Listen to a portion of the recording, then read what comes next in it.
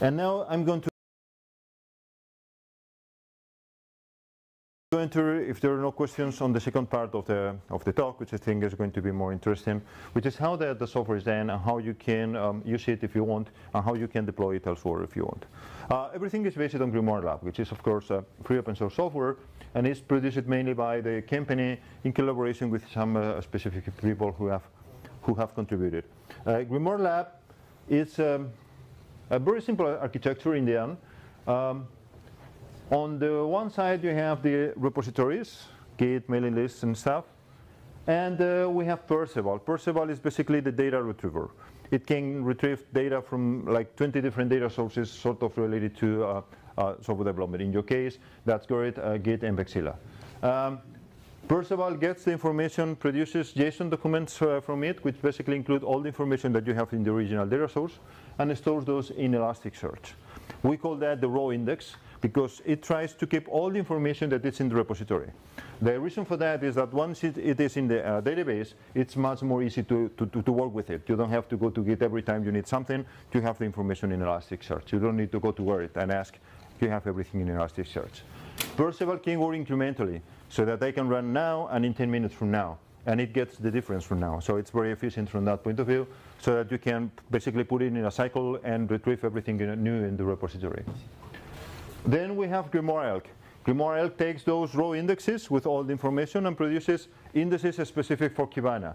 Basically, those are summaries of the activity, and in those cases, we try to produce the information that we want to represent in Kibana.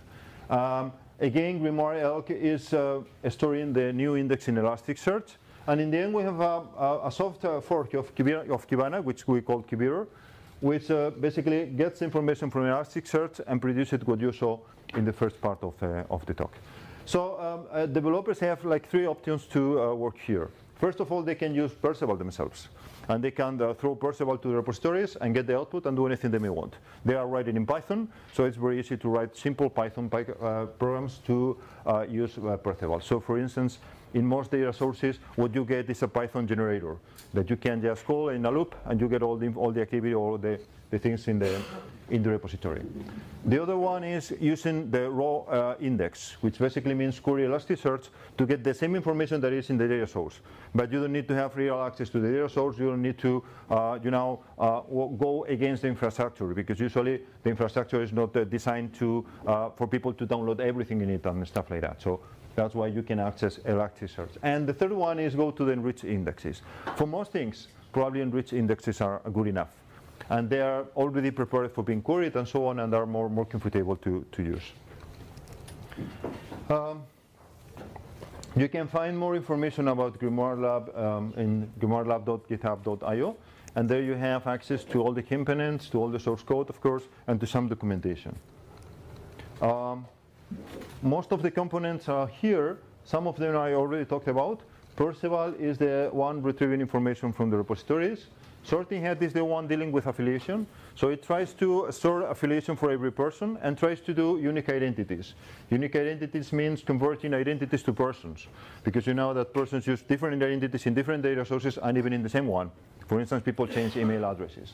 So Sorting Hat tries to keep that, track of that, and it uses some heuristics and can also be fed with manual information, let's say, for instance, GitDM files or other files that include information about affiliation. Grimoire Elk is the one enriching the information and producing the Kibana indexes. Arthur is now on beta, and it's designed to orchestrate everything, so it's designed to deal with thousands of repositories at the same time. If you are only dealing with tens of them, probably you don't really need Arthur. Kibitor is the fork of Kibana. And panels is the information, the configuration of Kibana. I mean, the real information, the list of visualizations and so on that you have in the dashboard. So it's basically configuration for Kibitor. There are some more elements in the works, but for now, it's basically that. This is the list of backends that Perceval and Grimoire Elk are supporting right now. There you can see that you have the ones that you have, but you have all the things like, I don't know, Meetup, Fabricator, Papermail, Stack Exchange, SappyVote, Gmain, and many others. And this is the main source for documentation right now. In fact, it's a training guide where you should be put up to speed to do your Python scripting, for instance, on top of this in maybe half an hour. I'm going to show you some simple examples, but basically here you have how to use how to use Perceval to retrieve information, how to produce simple dashboards with a couple of commands, and it's literal, couple of commands. All the tools are in PyPy so that you can very easily start with PyPy, and I would say that it's more easy than it seems to be at first instance. And now your turn. In fact, how you can play with the dashboard, of course you can just go to the dashboard and find information which is not accurate, but like maybe this one that you comment now. You can just play with it and see whether you find something curious or whatever. You can look for yourself and you can track whether this really corresponds to what you did or not. You can play with the Elasticsearch data. So for that you currently need a password, but you can ask us, and I asked to the foundation to see whether there's any trouble, but basically as far as I know they're very interested in developers using this information, so it's only a matter of sharing the password. You can of course produce scripts, link the data to programs, wherever, because you can do this in Python. And you can of course collaborate to improve Grimoire Lab if you want, or if you spot any problem, or tell us so that we can improve it. And of course you can report bugs, etc. And so 3 specific examples of how to use the data. So the first one is very simple, and it's just downloading the data from the UI itself. In tables you have this, which basically means retrieve all the data from the table in CSV format. You know that CSV can be easily exported to a script or exported to a spreadsheet, for instance to LibreOffice. And you can show all that information in it. This is probably the most simple one, but you need to have the table that you need. But if you are looking like information like or participation by organization or participation by developer or stuff like that, you already have the table. This second one is requires access to the database, and this is the most simple one. Is how to access with curl. I mean, Elasticsearch has a very simple HTTP interface or REST interface, and then you can use curl or similar tools just to access the data. The only stuff here is to know about the Elasticsearch query language, which is not that difficult anyway. So this is a very simple query. You can see the query up there, which is basically saying, I'm going to mark on my screen, this is the Elasticsearch instance, so you have to substitute this for the Elasticsearch for the dashboard. This is the Git index, which means get information from about Git, and this is the search query. In this case, it's very simple. It's give me one result, whichever, and prettify it so that the JSON, which is the result, can be read by humans. And here's what you get. First of all, you get the size of the index. In this case, it was 407. And this is one example of a hit. A hit is each of the documents that is retrieved. I only ask for one, so I get one. And here you can find the kind of information that you have. For instance, for a commit, in this case, you have the hands, you have the commit, the author date, a commit date, and more stuff. Basically, what you would find if you do git log with all the parameters to get all the information possible, right? So that if you need to do things like, I want to know how many commits this person did, it's very easy. You just go substitute that query, query for that field, that's it. So it's not rocket science. And this is how to do the same thing with Python. For Python, you can rely on a couple of nice packages for dealing with Elasticsearch. There are Elasticsearch and Elasticsearch DSL. And both allow you to do querying to Elasticsearch in a simple way.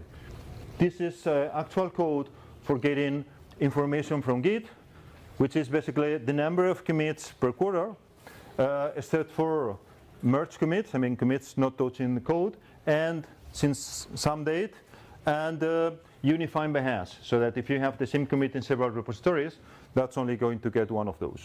And you can see how this code is simple. You just get an instance of Elasticsearch there, of an Elasticsearch object. You can see here, I build a search object saying that I'm interested in the Git index. Then I add some filters, metrics, and buckets. This is very similar to SQLalchemy. In SQL, for instance, you can see the same structure of adding components to the query. And then you have loop, where you basically loop through the answer by Elasticsearch, which is in this case, as I said, data per quarter. And if you want to have a try at something quite similar done with the same software for random repositories in GitHub, you can use cauldron.io. That's another view, And all of this can also be done with the same software that is used for the document foundation dashboard. But the only thing is that here, for free, you can go and analyze any GitHub organization that you may want. So you only have to go there. We need to your GitHub account because the GitHub API uses a token, and we need to use your token. But otherwise, you can get a complete dashboard for that project. That's only if you want to play a bit with the tools without actually having to install the tools. And enjoy. So this is the link to the software.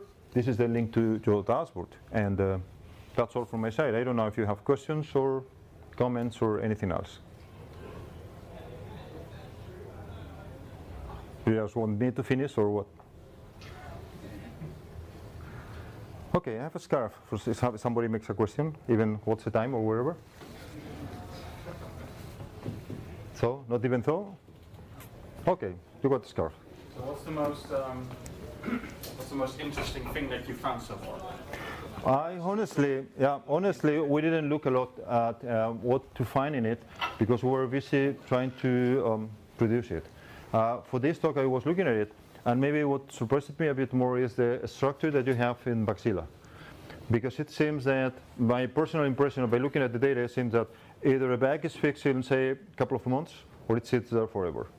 That's my very personal opinion. If you look at the structure of the states, you can see how you have a lot of course, issues coming from fix or wherever, from wherever to fix or to closed. But then there are a lot of them that stay there for a while. And it seems that after some time, they have very low chance of being fixed. I don't know, but that's when I was looking at the data, that was something that. And the other thing is probably with respect to Gerrit, that you have a very short time to code compared to other projects. If that's dealt with during the 2-3 months, again, you saw that you have some code reviews sitting there for 1 year. But if it is dealt with during the first 2 or 3 months, time to fix it, time to merge is very reasonable compared to other projects. So in summary, I would say, but we didn't do a truthful analysis of the project. Okay, anything else? Any other comment or? Thank you very much.